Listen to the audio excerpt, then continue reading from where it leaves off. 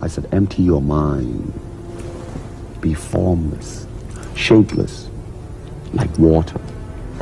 Now you put water into a cup, it becomes the cup. You put water into a bottle, it becomes the bottle. You put it in a teapot, it becomes the teapot. Now water can flow, or it can crash. Be water.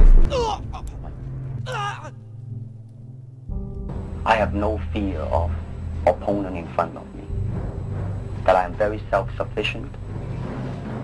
That they do not bother me. And that should I fight, should I do anything, I have made up my mind, and that's it, baby. You better kill me before.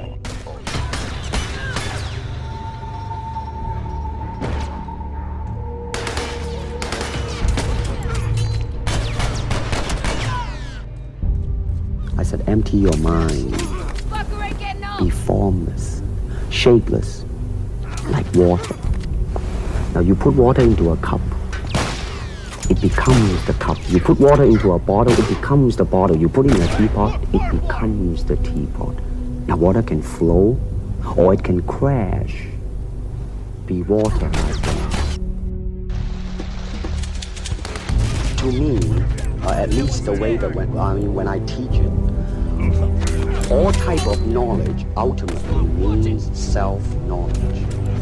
So therefore, they're coming in and ask me to teach them not so much of how to defend themselves or how to do somebody in. Rather, they want to learn to express themselves through some movement, be it anger, be it determination, or whatsoever.